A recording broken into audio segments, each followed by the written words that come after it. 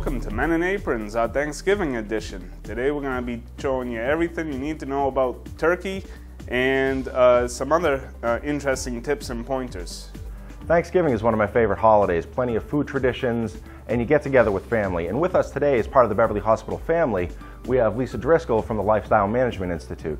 Lisa, can you tell me a little bit about that? Sure, Pete. What we have at the Lifestyle Management Institute is a variety of clinics, and we have educational programs that tie in. So medical nutrition therapy, weight management, and in those educational classes we provide healthy eating tips and healthy eating recipes, all to get people healthier. Oh, that's great, because today we're going to be doing some healthy recipes. We're going to start with learning how to brine a turkey. And we're also going to make a healthier stuffing today. Yeah, the stuffing itself, it's going to be made with whole grain bread, a little sauteed onion. It's going to be fantastic. Lisa, have you ever brined a turkey before? That's actually my husband's job at Thanksgiving. He's brined the turkey twice, and both years in a row it's been a fantastic outcome. So the first thing we're going to do is we're going to clean out the inside of the turkey. What you need to do is take, some of them have a little plastic thing on it, some of them are tied. So you take that off, we'll discard that in there for now. Get out of the way for you. Thank you. And coming around inside of it, you're going to see the innards. Some people like to make giblet gravy out of these. I tend to just throw them away. So put those in there for now. And then also on some turkeys, you'll find this little timer plug. This you'll also want to remove. I wouldn't trust a little piece of plastic with my food safety. Do you cook with a thermometer in the turkey or test after it's done? You're going to want to test as you're going through. You want to go about 15 to 20 minutes per pound and check it with your thermometer. You're going to want to put it right in the middle of the breast or right on the leg bone over there. So let's get to brining. The first thing we're going to do is we're going to add about a cup of brown sugar. You'll also want to add a little bit of salt, about a half a cup to a cup. You want to keep the salinity down a little bit. It is a healthier recipe we're trying to do. You're going to want to put a little bit of water inside just to mix that up a little bit. So you're going to want to mix that a little bit. Get that to dissolve a little bit and you'll be fine. Now, how far ahead do you brine the turkey? You're going to want to brine it at least a day, no more than 3 days. I prefer to do it 2.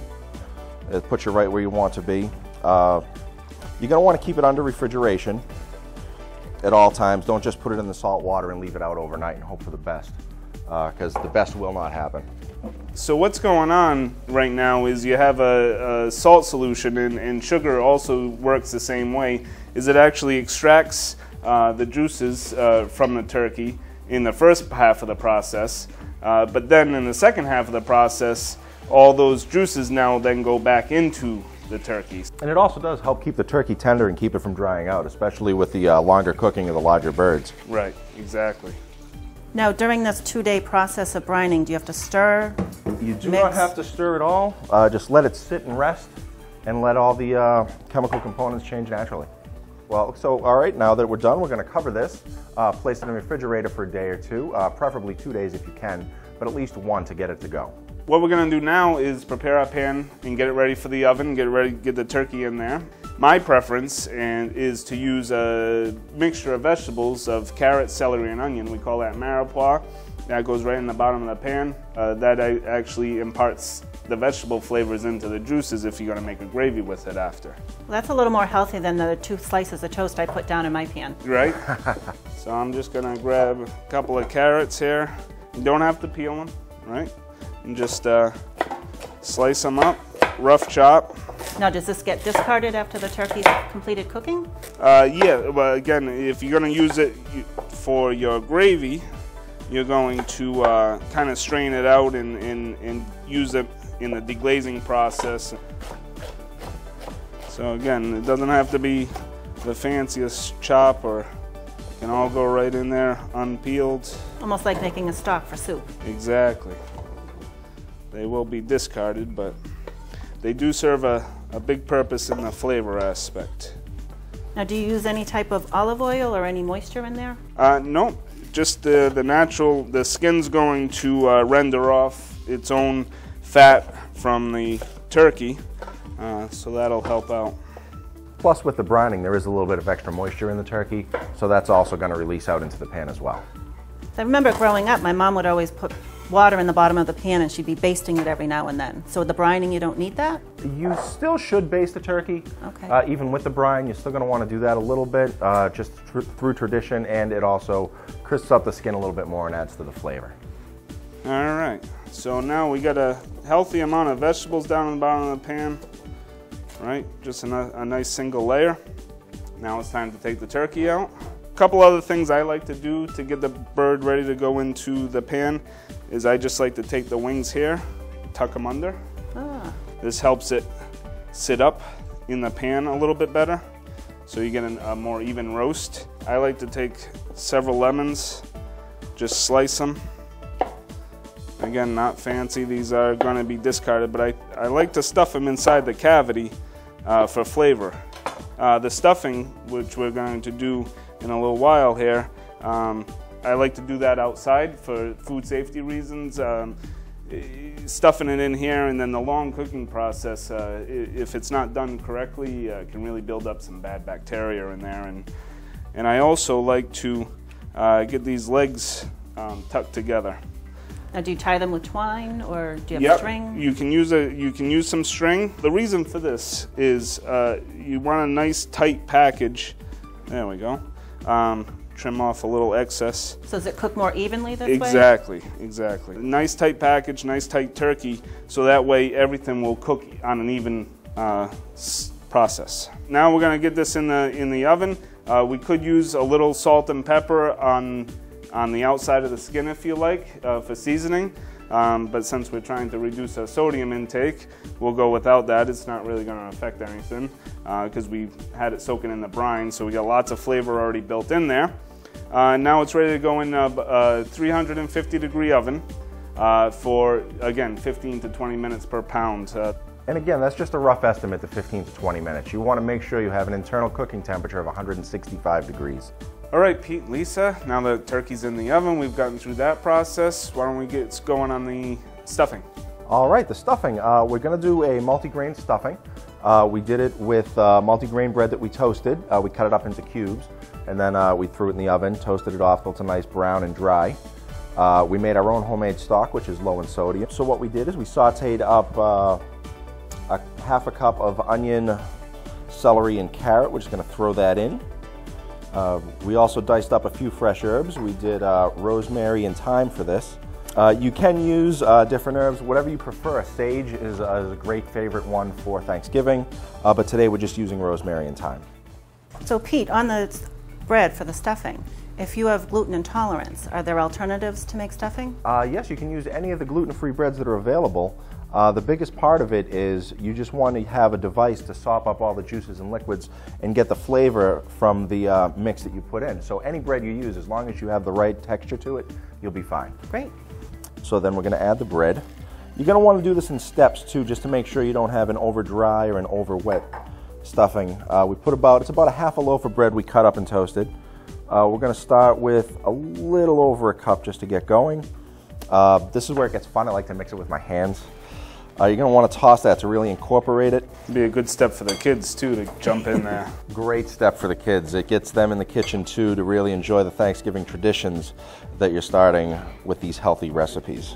The seasonings that you use, that's basically taking the place of flavorings versus having it cooked inside the turkey, is that right? That is correct. One of the things you do when you stuff inside of a turkey is you're absorbing all the fat and juices that come out of the turkey itself, and it makes a nice side dish. But what we're doing here is, one, we're making it safer by cooking it outside of the bird, and two, we're making it a little less fatty and a lot less sodium. So I didn't realize that much fat came out of the turkey when you're cooking inside of it. Yeah, there is a tremendous amount that does come from the bird itself. So you want a somewhat dry texture, a little bit of wetness to it, and that's all you're really looking for right there. So you just put it right into a pan, spread it out evenly, and it's ready to bake. It's that simple. How long do we bake the stuffing? The stuffing will take in between, thank you Dave, 350 degree oven between half an hour, 45 minutes, depending upon the size of the pan you use. For this recipe that we have here, it'll take about a half an hour. So I know you should let a turkey sit when you take it out of the oven, like 15 minutes or so? I usually wait about a half an hour. So we could put the stuffing in as the bird comes out? Exactly. That would be great timing. All right, now that the turkey's out of the oven for a while, it's all rested and ready to go, let's talk about carving it. A couple little inside pointers. I first like to start with the legs. Move the wing out of my way. You see I have a carving fork as well. So you don't remove the wing and drumstick, you're just cutting through? So I'm just going to cut down right on the side in between the leg and the breast. Right here. Right? And I'm going to make a small incision at the bottom of the breast. So that way when you start slicing down like this, you get a nice complete slice right off the breast. Very nice. And you just keep on making the incisions right down. You don't have to fight with it at the bottom. It comes that small incision right down there is the biggest trick. This looks fantastic. And the really good thing about eating healthy and eating well is it's all about portion control. You can eat anything on Thanksgiving. You can have a delicious serving of stuffing, your turkey, vegetables, potatoes, even some gravy. You want to keep your portions under control, and then that way you can enjoy your day, you don't have to sacrifice, and you feel good the next day. Good consistency. The fresh herbs make all the difference. They really do. Excellent. All right, everybody, have a safe and happy Thanksgiving. Thanks, Dave, Pete, and Lisa. It's hard to believe it's almost that time of year again. It's the time of year we begin to think of the hustle and bustle of the holiday season. We're faced with a lot of excitement and generally more stress. So this year, how can you be best prepared to deal with the holidays in a positive and proactive way? First, it's important to be realistic and kind to yourself, with the understanding that the holidays are hectic and can make you deviate from your usual routine. Approaching the holidays with this mindset can make it easier and more manageable. I have some suggestions that will help you this holiday season. First of all, be realistic. Don't try to lose weight during the holidays. A more realistic goal is to maintain your current weight. Work time into your busy schedule for exercise. Even if you can't adhere to your usual routine completely, consider taking walks with family and friends before or after a holiday meal. The more you can maintain a regular exercise regime, the more you will be able to cope with the added stress and enjoy the holidays.